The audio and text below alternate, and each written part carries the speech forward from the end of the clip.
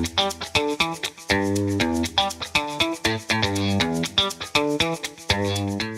will present the video and the presentation from Mikaa, who is adjunct lecturer on hydrogen markets, diplomacy, and geopolitics at Sciences Po, the Paris Institute of Political Studies. So people who know what is Sciences Po, it's like, the most VIP, the most prestigious educational institution in France, and a lot of ministers, government officials, they are studying there. What is interesting, so Mikaa is a professor at 3 universities, and he's just 34 years old. He's working with German government, with French government, with the European Commission. He was helping to prepare strategies for 3 countries, for hydrogen strategies. And I'm very proud because actually, together with Mikaa. Ladies and gentlemen, good morning, good afternoon. My name is Mikaa.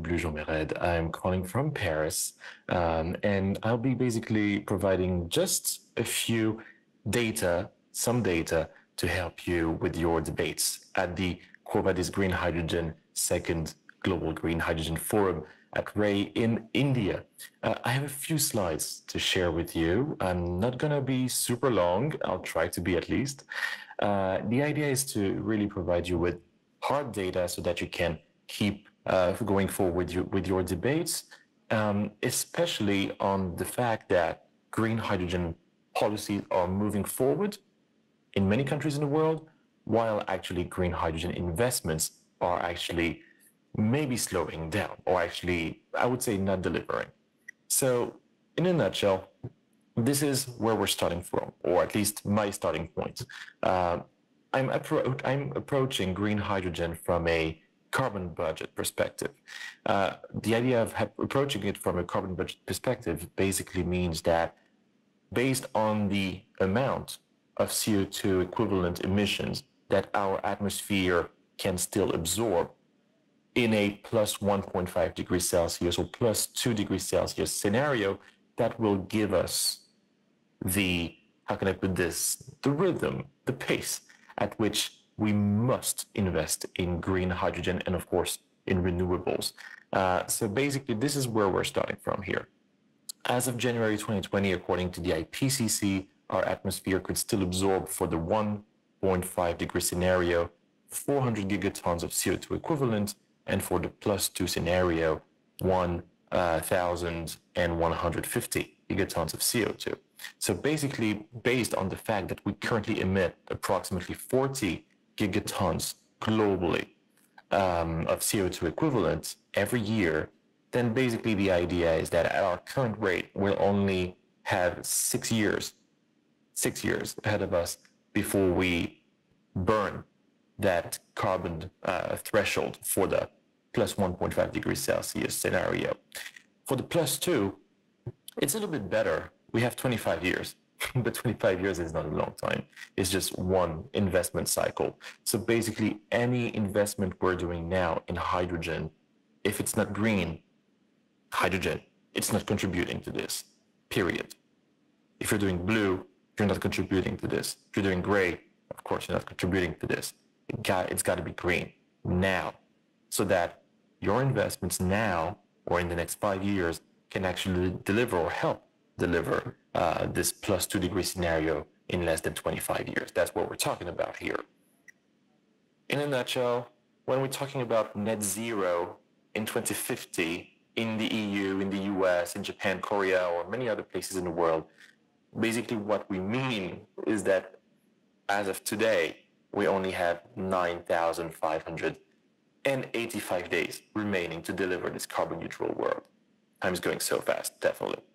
So in that context, of course, green hydrogen can have an impact, a strong impact. And I really urge you to read this report, if you haven't already, from the IRENA, from the International Renewable Energy Agency, on the geopolitics of hydrogen in the energy transformation. Basically, what you will see is a number of figures, which I've summarized here on this slide, that tell you the amount of investments, the amount of political capital that we need to put in all of these aspects. But we're in 2023 now, And this is our starting point.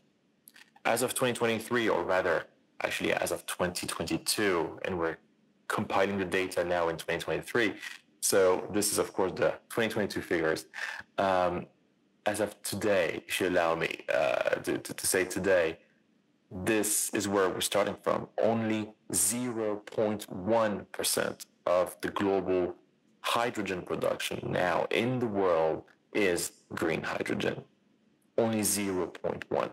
You're going to tell me it's better than last year, meaning in 2021, because in 2021, green hydrogen was 0.04% of the global hydrogen production. So 0.1 is better, but hey, this is definitely where we're starting from, and this is definitely critical to know that we're lacking green hydrogen at the moment. We're not going as fast as we should. So given that the whole industry is more or less based on fossil fuels, 99.9% of this industry is based on fossil fuels, then of course these figures right here on the global emissions associated with hydrogen production, well, they will not surprise you, right? So more than 900 million tons of CO2 equivalents emitted every year by the hydrogen industry.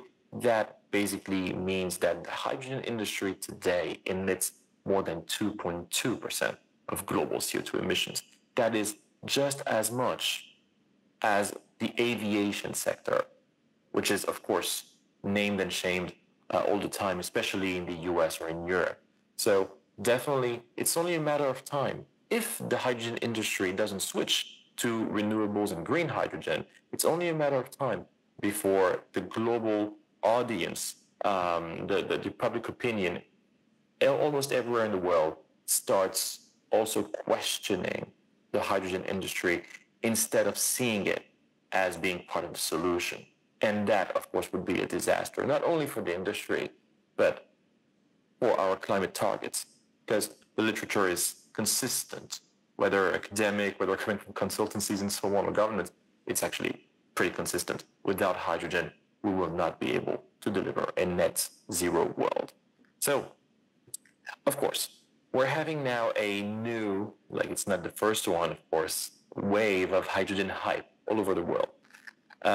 The reason why we're having this hype again is because virtually anyone, any country in the world, any industrial producer can basically switch to hydrogen one way or another, and especially to green hydrogen.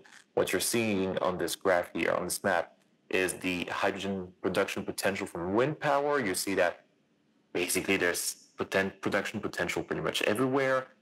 When it comes to solar PV thermal, once again, the potential is spread all over the world. And of course, India fares very well in these aspects. So definitely there's a huge potential. When it comes to India specifically, of course, we also have hydropower, which also can produce a lot of green hydrogen. So there's plenty of ways to imagine how to connect green hydrogen with renewables upstream. But on top of that, on top of this aspect that virtually anyone could produce hydrogen, in the EU, which is likely to be the main off-taker of hydrogen in the short and medium run, what we have is an energy sovereignty crisis, which is, of course, fueled, or I should say aggravated, because it pre-existed the war in Ukraine. It's been only aggravated by the war in Ukraine. So definitely, in the EU, of course, coming from Paris, got to talk about the EU. Well, we're experiencing here an energy sovereignty crisis.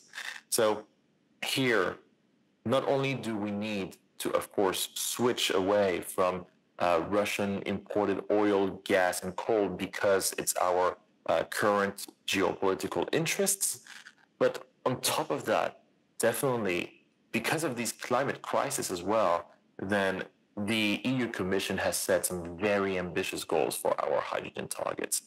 That's what you're seeing here. These goals were set in May 2022, so just about a year and a half ago. And the idea is that we should, in the EU, produce 10 million tons of hydrogen per annum starting in 2030 and import just as much as of 2030. And some countries are taking this challenge up front, like Germany is doing that. Germany has updated its federal hydrogen strategy back in July this year, 2023. They've upped their hydrogen production targets twofold. Their industrial penetration targets, meaning here the demand basically, fourfold. So definitely this is moving forward. But France is not following this trend. Other countries are not following this trend, or at least not being as ambitious as what Germany is doing.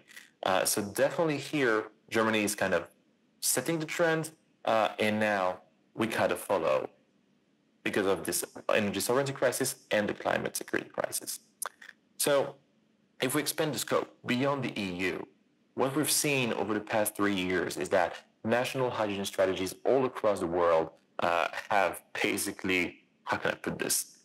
There's just so many. There's just so many announced every month. It's kind of crazy for someone like me who's been studying this for many years.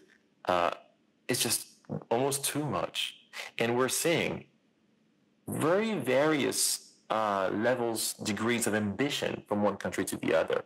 What you're seeing on this map here, in green, these are the countries that had some kind of a hydrogen strategy or roadmap or investment plan back in 2019, so before the COVID crisis, right? In blue, light blue here, you've got the countries who were preparing a hydrogen strategy, which were basically published in 2020. That's what kind of happened here. So this was the hydrogen policy world at national levels in 2019, at the end of 2019. Now, what's happening today? Look at that. That's today. That's really literally today. I just updated the map before shooting this video. So what you're seeing now in green is 59 countries developing a hydrogen strategy and having adopted it. If you add also the countries in blue who are preparing a hydrogen strategy, if you put all of that together, then basically what you've got here is the 59 countries having a hydrogen strategic document at national level, 39 others considering or actively preparing one right now. And then all together, you've got basically 102 countries now actively taking part in this hydrogen institutionalization policy building movement all over the world. 102 countries. Altogether, they cover more than 80% of the world's population, about 95% of the world's GDP, and more than 90% of the world's CO2 emissions. So basically, if someone tells you, well, is hydrogen just a hype, another hype? Is the bubble gonna burst at some point? Well, what you can tell them is that here you've got very, very strong policy to market signals that this is not just a game. This is not just a bubble. This is not just a hype. This is for real, and this is to stay, because it's basically now, from a policy point of view, at the very least, too big to fail. From a policy point of view, right? Hydrogen is too big to fail now. So now the big questions, once we've said that from a policy point of view, is from a political economy point of view, who can deliver at scale that green hydrogen? Who can deliver that green hydrogen also at cost? And who will offtake? Well, we know that countries like the US and China will be self-sufficient. We know that countries like India are also very likely to be self-sufficient and even possibly net exporter of green hydrogen if, of course, the current trend in India keeps going as the time goes by until 2050. So definitely, in terms of cost, we're seeing as well renewable hydrogen going down to the levels of low-carbon hydrogen, being coal with CCS, natural gas with CCS, and that is very much encouraging. And these crossing trends between renewable hydrogen lowering its costs and low-carbon hydrogen staying at the same levels or going up, that's also because low-carbon hydrogen, even if it's low-carbon, it will be impacted by the movement to tax carbon more and more and more and more all over the world, including in countries like China or in other BRICS. So definitely now the big question is, why are we not investing enough? Why are we only having 0.1% of green hydrogen in the whole hydrogen upstream sector today? Well, Definitely there's an investment gap all across the industry. That's what you're seeing on this slide here. There's an investment gap in supply. There's an investment gap in infrastructure. There's an investment gap in end-use applications. And I'm often hearing in hydrogen conferences, we have a chicken and egg problem. Should we invest more in the offer? Should we invest more in the demand? Well, the answer is simple. Got to invest in both. And that's the problem with the policies I've been talking about just before, just a minute ago. They almost all focus on the offer, not enough on the demand. And that's also one key element of the German updated federal strategy of July 2023. That's also a key element of the new Korean updated hydrogen strategy. That's also a new and very critical element of the Japanese GX, Green Transformation Strategy, published earlier in July 2023. In all of these strategies, these three countries have understood and have put in their policies, national policies, that demand is now becoming more important. Supporting hydrogen demand is now more important even than supporting hydrogen offer, because hydrogen offer has been supported kind of not enough, but has been supported quite a lot and is moving forward. Now it's just a matter of time before green hydrogen comes online, comes onto the market. So one last thing I'm going to end this presentation with is normative alignment. If we want to have a global hydrogen momentum, we need to have normative alignment between blocks, between countries who will produce hydrogen quite a lot, and India is of course one of those, and countries who will offtake that hydrogen, like for example, Korea, Japan, or the EU. We got to align our norms or certification models or guarantees of origin mechanisms, and so on and so forth. If we don't have this normative alignment, then basically, once again, we will not get to the market targets we're talking about now and we need for this climate crisis. So at the moment, the EU requirements are the most climate effective, if you like, in the world. We've got this additionality requirement, the time correlation requirement, the zoning. There's a certification threshold, which is quite ambitious. These requirements are now being adopted in many, many countries who will produce hydrogen and who are seeking exports, especially towards the EU. Definitely countries like Oman, even countries like Algeria, Tunisia, Morocco, Egypt, Chile, and many others in the world. They're seeing what's happening in the EU, they're learning about these requirements, and they're slowly but surely applying those requirements into their own national policies, so that basically there is an alignment. And whenever an investor from the EU or wherever invests in a green hydrogen project in one of the countries I've just mentioned, Chile, Algeria, and others, then basically these projects are designed according to EU laws, basically so that these projects are climate effective from the get-go, and they will not suffer from more and more norms being applied to green hydrogen and to green energy altogether to secure green hydrogen or green energy procurement in the future, not just in the EU, but in other places in the world, of course. So to deliver on all that, what's needed is strong local hydrogen ecosystems based on these four factors: scalability with proof of concept, salability with the proof that the hydrogen is clean, safe, accessible, affordable, especially to the local populations, security, meaning proving that hydrogen contributes to energy security and, of course, is safe to use. That goes along with salability. And finally, sovereignty. The sovereignty aspect will be key, especially in India. We hear Prime Minister Modi talking about this, and he's so right. Everyone needs to produce hydrogen to the most they can for themselves. And if they have more surpluses, they should export. Definitely, that's the only way to get to our green hydrogen and green energy targets. So voila, we need a hydrogen policy ramp up, which means we need the industrial policy ramp up, which means we need innovation to move forward on the TRL scale, and definitely together we are stronger. That's the slogan of the Cleantech Business Club's Green Hydrogen Hub. And indeed, it's not just about renewables and green hydrogen. It's about renewables, hydrogen, of course, and the many industrial sectors that could co-develop together with hydrogen and renewables. Here, that's an example from Iceland, talking about aquaculture and ammonia, but you can think about so many examples, data centers, space industry, so many others.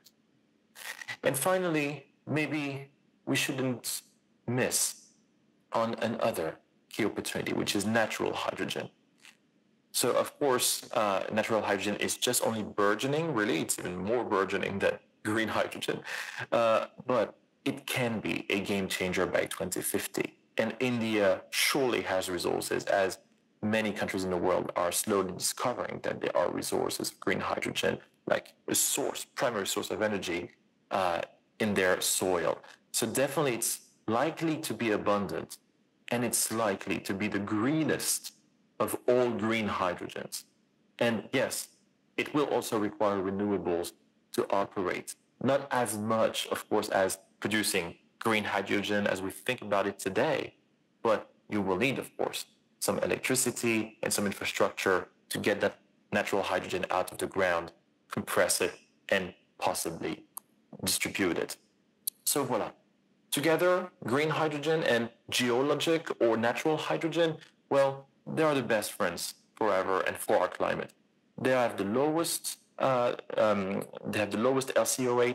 by 2050 that we can think of, and they have the lowest carbon footprint of all hydrogen value chains.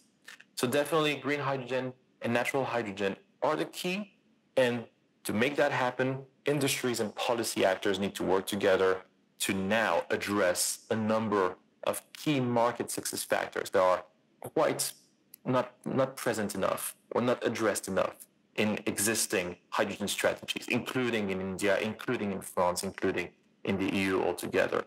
You have these on this slide.